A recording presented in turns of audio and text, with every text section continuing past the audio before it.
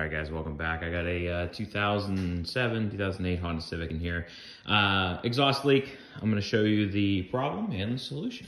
So if you watched my earlier video, this is a very common location for the exhaust leaks. I have it up on the rack so it's easy to see. But where your exhaust comes down here is this first plate. And that first plate has this little shield welded on there, and it's welded on both sides. I already took this one off to make it easier for the video. Basically I ground right here and on the other side, and as you can see, if I can pop it off,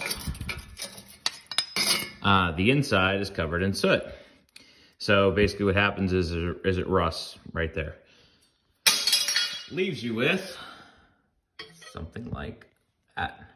So it's a hole. You could probably try and weld it. This side here, I just wiggled off. It took the entire chunk out. They wouldn't pass it for inspection, obviously, because it was making a whole bunch of noise. Passed emissions, though, which is funny.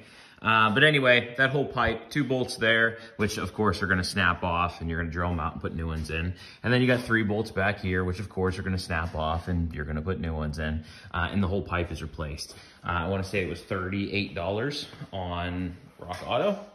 There's the pipe, very easy. So obviously this is made easier because I'm doing it on a lift, but even doing it on the ground or on some ramps wouldn't be that bad.